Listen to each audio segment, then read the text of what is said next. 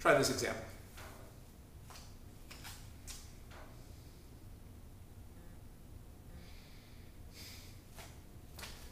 Well, this is completely conjugated. All the atoms are sp2 hybridized. The boron here is connected to 3 atoms and no lone pairs, so it's also sp2 hybridized. By the way, we know that these nitrogens have 1 lone pair because they have no formal charge. And we're also expected to know that when boron has no formal charge, it has no lone pairs.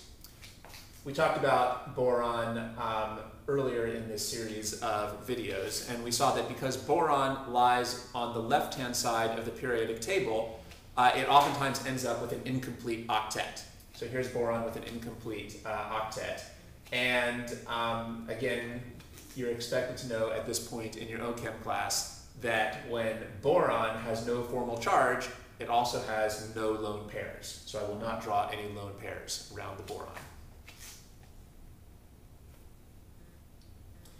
By the way, it would be a good idea to confirm that. It would be a good idea to actually draw the Lewis structure, or draw the Lewis dot structure for this boron. Go back to using the skills you learned in general chemistry or the first semester of organic chemistry to draw the Lewis dot diagram, and you'll see that boron ends up with no formal charge when it's connected to 3 atoms and no lone pairs.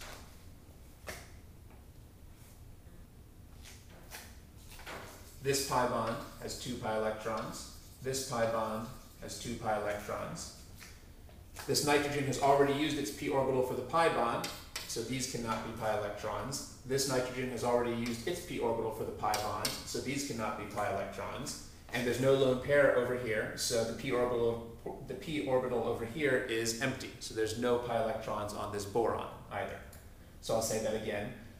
This boron does have a p orbital, but because it doesn't have any lone pairs, it has nothing to put in the p orbital. So this has no pi electrons either.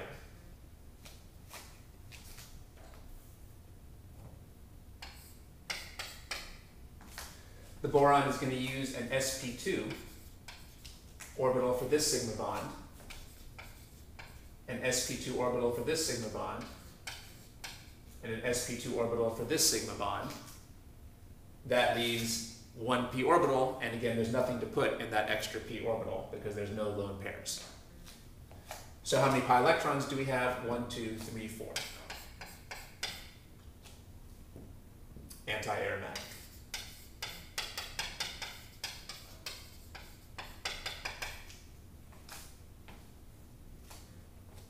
So the lesson is that you need to remember that just like when nitrogen has no formal charge, it has 1 lone pair. When boron has no formal charge, it has no lone pairs.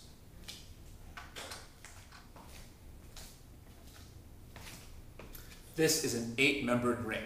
I've drawn an 8-membered ring with alternating single and double bonds. So try to decide what category this molecule will fall in.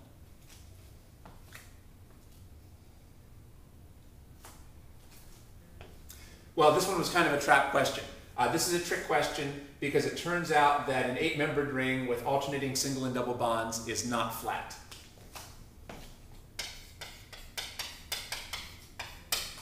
An 8-membered ring with alternating single and double bonds is not flat. Therefore, this molecule is non-aromatic.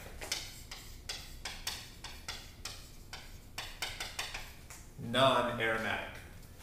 Because it's not flat, we don't need to even bother counting the number of pi electrons. If something's not flat, we don't count the pi electrons, we just automatically say that it's non-aromatic.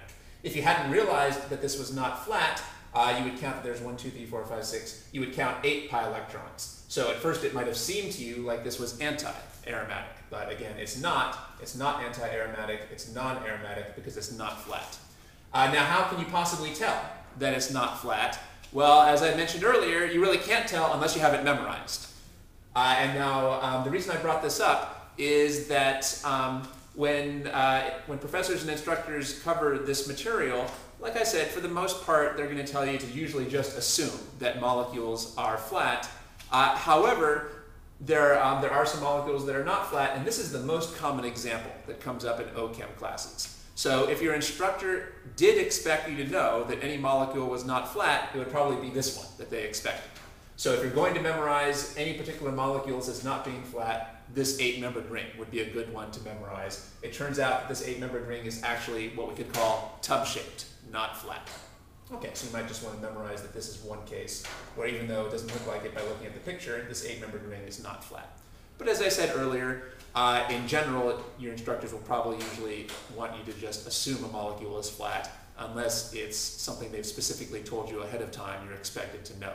It is not flat. This example.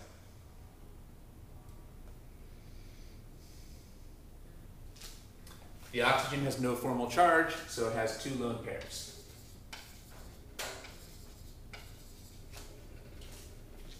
The nitrogen has no formal charge, so it has 1 lone pair.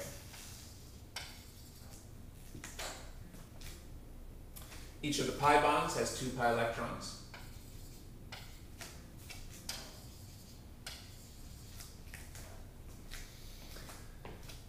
The nitrogen will use its p orbital for its lone pair, so these count as pi electrons.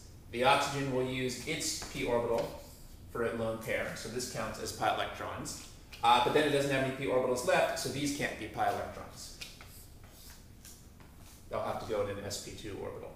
So we have 1, 2, 3, 4, 5, 6, 7, 8 pi electrons. Which means the molecule is anti-aromatic.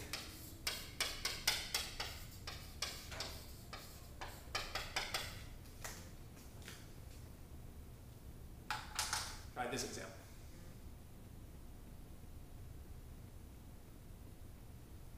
Each nitrogen has 1 lone pair. Each pi bond has 2 pi electrons.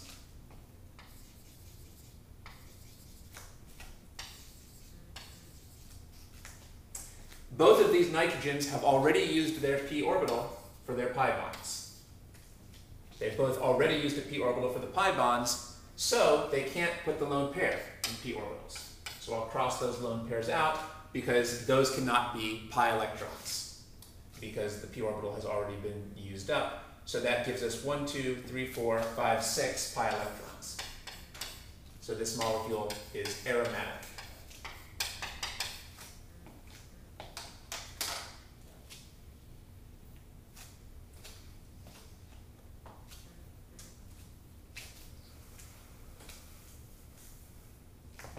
Okay, well I think you get the idea. So maybe that's enough examples. So hopefully now you'll go out and try to find some more practice problems to work on so that you can get comfortable with using the skills that we've been talking about in these videos.